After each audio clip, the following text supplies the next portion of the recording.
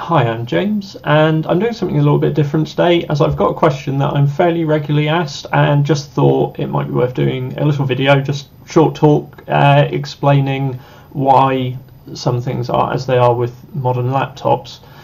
So frequently I get asked if it's possible to upgrade the graphics in a machine, and typically the answer is no. There are exceptions to this, but in cases where your laptop has Intel HD graphics or Intel Iris graphics, generally that graphics is built into the processor. So you have a single chip in the case of the ultra low voltage ones, which also includes the chipset as well, what's called the PCH, where all your hard drive and the peripherals attach, and everything is built into that. You may then have a NVIDIA or AMD discrete card as well. That almost certainly will be soldered down to the motherboard, and don't believe when people say, oh, you can just desolder it and solder down a new one. You can't. What you have when you buy the machine in that case is what is fixed in there for the life of the system. There are some exceptions to that. Here we have what is called an MXM module. This particular one is a GeForce GTX 870M, and this goes in a Clevo laptop I have here.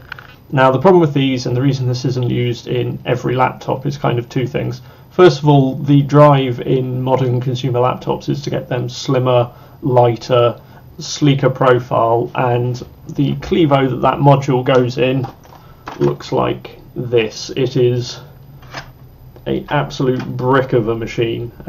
In terms of overall footprint, it's probably not far off one of your consoles, and really that just means it's not a very nice machine for most people, and you are compromised because this can take from, I believe it is an 860 or 850 all the way up to a GTX 880M, but no matter what you have in there, that thermal solution is always equipped to take an 880M. So even if you have a less powerful laptop, you still have the extra bulk and the extra weight of a thermal solution that can cool the most powerful graphics card that this laptop can take. So you end up with a very thick, very bulky laptop.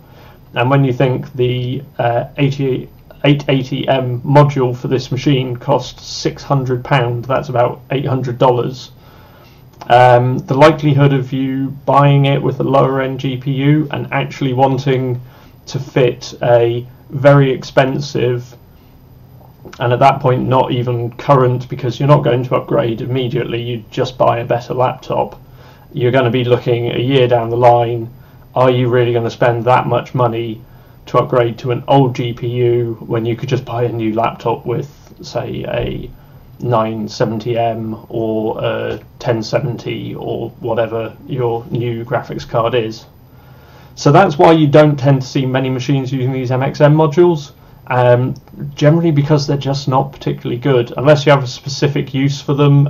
In my case, I have this one because I needed it for some work where we needed to be having interchangeable modules in the exact same machine, but that's a very niche market.